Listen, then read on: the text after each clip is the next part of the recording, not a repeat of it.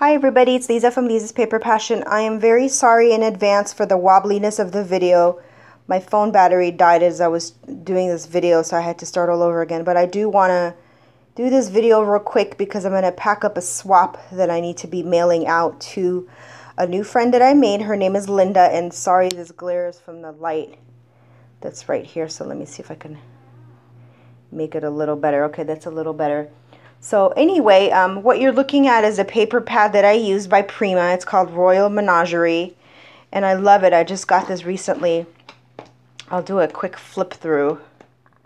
Isn't that gorgeous? Prima paper is one of my favorites. Prima and Matilda line of paper because they're very thick.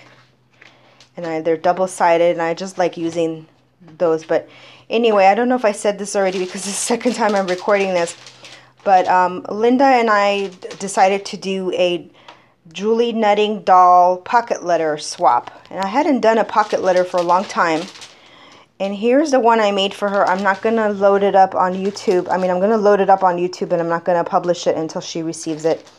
And again, I'm sorry that it's kind of, there's a glare on it. Of course, I put it in a plastic bag, and I don't want to take it out, as I don't want it to get dirty or messed up before I mail it. But anyway, I've been into the Julie Nutting Doll Club that Prima hosts on Facebook, and I'll put the link to the Facebook group in the comments section. But I've had the Julie Nutting doll stamps, most of them I should say, since she came out with the ones that are not named. And here's one that I'm working on. I just kind of have it to the side here, but I decided to use this one. I don't know her name. I don't know if she had a name, but this is the one I decided to use for the pocket letter. I'm just kind of showing you the things that I've used. This one that I just showed you, this is Rita, and I really like her too. I just got her recently, and I've been playing with it, with her I should say. But I do have most of the other ones. And then the other thing I use is, I don't know if you can tell, the ornament. My friend Christine gave me these, I think some months ago, and I really like these. They come in a container like that, and they still sell them. And they're ornaments that you can color or paper, and they're really fun. Actually, I'm going to do something that Carrie from Prima did, and I'm going to use a little mason jar to put them upside down like an.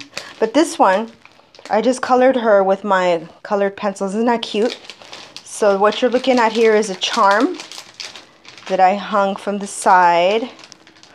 And then what else did I do? I'm very sorry for the glare, but I just wanted to do this quick video. I used some trims and some laces, and put some doilies in here, and a wooden cake, and the butterfly.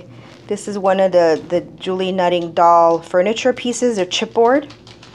And of course a pinwheel, and I did put a couple of goodies on the back for her.